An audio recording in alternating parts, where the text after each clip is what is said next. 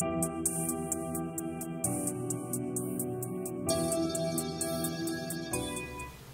I'm Emmeline Choi, the Holistic Facialist, and I'm back this week to talk to you about face masks.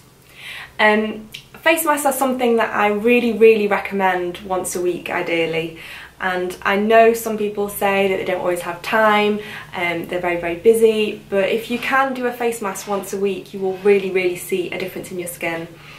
If you are one of the lucky ones that can get to me to come and have a facial every 3 to 4 weeks, that's amazing.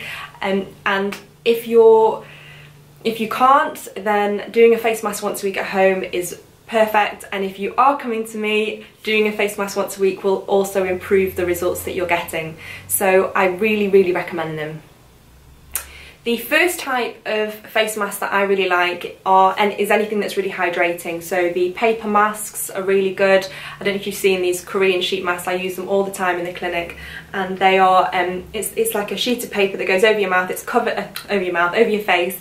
It's covered in a serum. They have little holes for your eyes, your nose and your mouth, and you just press it on your face. You look absolutely frightening, but you leave it on for around 20 minutes or half an hour, and they're brilliant for plumping your skin out. The other type is like a really nice rich creamy face mask, which is good for hydrating the skin as well. And even though it just maybe says hydrating instead of anti-aging, anything that hydrates the skin is going to really plump it out. And if you do struggle with fine lines and wrinkles, a lot of the time that can just be dehydration, and so once you've plumped that out, those fine lines can almost disappear. So something that's really hydrating is a really good type of face mask. If you struggle with pimples or acne, then something more purifying might be better. So like a clay mask, more of a setting mask. They're really good. You can just apply a thick layer all over the face and leave that. Again, 10-15 minutes is usually more than enough for something that's a bit more purifying. Wash it off and follow with your creams. And then the other type is something that's more brightening, like a at-home glycolic peel. They're usually very gentle. It's not anything, well, it shouldn't be anything that's strong at all. And yeah, I retail one here in the clinic actually, the Nimue Glyco Mask. It's very gentle and just gives you a really fabulous glow. It's great if you've got an event or you just want a nice radiance really. So you can do all those things once a week. If you have a little bit of extra time or you fancy doing something different, you can make your own face masks at home using products from your pantry or from the fridge.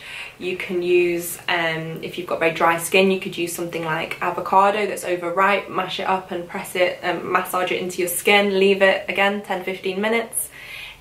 You can use yogurt and honey. If you've got dry skin, then the full fat yogurt's always really good. If you're more pimply, then low fat yogurt is better.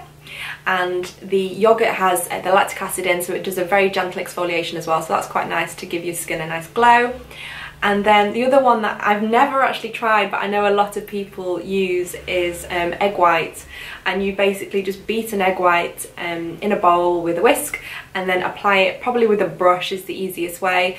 And as it sets, it helps to firm the skin, and then obviously you remove it with a warm flannel. I'd wait till it's gone dry and tacky so you get that really firm feeling, and I know quite a few ladies that use them. It's completely up to you what you prefer. If you don't fancy putting egg on your face, then squirting something out of a tube is probably a little bit of a better option, but I would definitely recommend doing something once a week. If you do decide to do a biological mask, as in making it yourself at home, just do a patch test first, because even though it's completely natural, it doesn't mean that it's not going to affect your skin. So we still have allergies to nuts and things, so just be really careful. Do a patch tester on your neck or just kind of around your jawline, just to check first that your skin doesn't react, but hopefully you should be fine. So when it comes to actually doing a face mask, ideally once a week, I would recommend, if it's nighttime you're doing it, nighttime's probably the best time to do it. You do a double cleanse of your face, so wash your face first with your normal cleanser and then do a second cleanse afterwards, ideally using a flannel to remove every last bit, because that will do a gentle exfoliation. You then want to do an exfoliation with a product. So in the clinic, I love the Nimue exfoliating enzyme, which is a very gentle exfoliator. I describe it like Pac-Man, and it comes along and just sort of eats up dead skin cells instead of scratching them away. Or the exfoliating pearls from my range are perfectly spherical little jojoba beads, that's a hard one to say. and you massage that onto the skin with your cleansing beauty balm, and that's a very gentle exfoliation. It just lifts away dead skin cells. It's not scratching your skin either. Just steer clear from anything that's like a ground apricot kernel or peach kernels. Definitely avoid any kind of salt and sugar scrubs on your face, because the actual granules are sharp and pointed, and so when you're scrubbing your skin you can find that you actually tear the top few layers of your skin. You can get redness, irritation, broken capillaries. So just be very, very careful when it comes to exfoliator. Either a smooth exfoliating enzyme or something like my exfoliating pearls, which are these, say, little tiny spherical beads, and they just lift dead skin away. And they're nothing like those beads that are all over the media at the moment, you know, the ones that are damaging the environment. No, these are jojoba beads. They're natural and they break down, so they're not the plastic ones that are doing a lot of damage. Don't use those either, because they're not good for the environment. So once you've done your exfoliation, so you massage all your exfoliator onto your face, you've done it, spent 2 or 3 minutes doing it, then get a nice warm flannel. You don't want it so hot that you can't wring it out, but you want it nice and warm. And then just press the flannel onto your face. Take the flannel off, drop it back in the water, wring it out, do that 2 or 3 times. And then just really soften your skin, warm your skin, and then remove every last bit of exfoliator. This will leave your skin feeling nice and soft, nice and warm, and just allow your face mask to penetrate that a little bit better. So pat your face dry and then apply whichever face mask you prefer.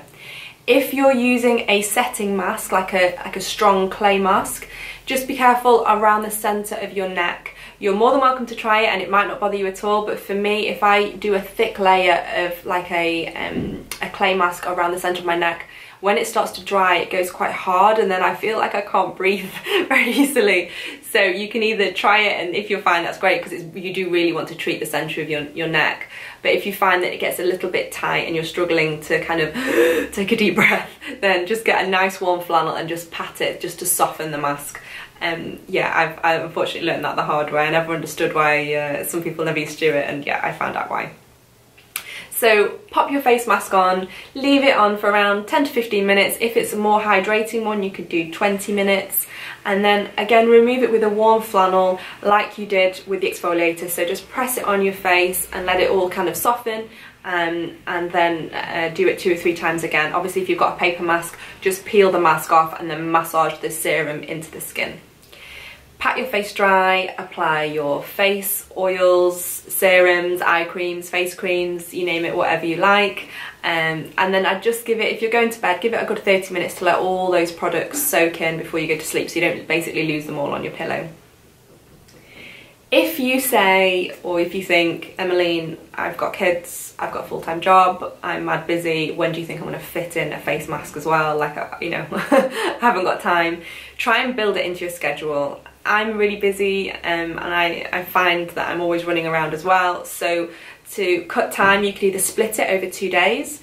So before you go to bed, you could, after you've done a cleanse, do a gentle exfoliation, put your creams on, go to sleep. Wake up in the morning and then just cleanse your face. And before you get in the shower, just apply your face mask then. Then the steam from the shower should hopefully help the face mask to penetrate a little bit better, so that's another option. And then you don't really feel like you're wasting time.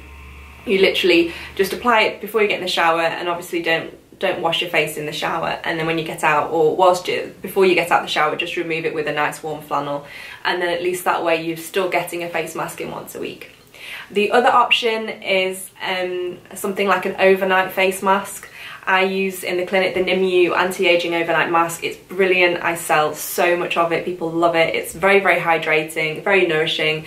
I wouldn't recommend it for oilier skins, but if you're struggling with fine lines, wrinkles, dehydration, it's great. 2 or 3 times a week, you just apply it on your face instead of all your creams before you go to bed. Wake up in the morning, remove it, face mask is done. And yeah, so you've got no excuse with something like an overnight mask.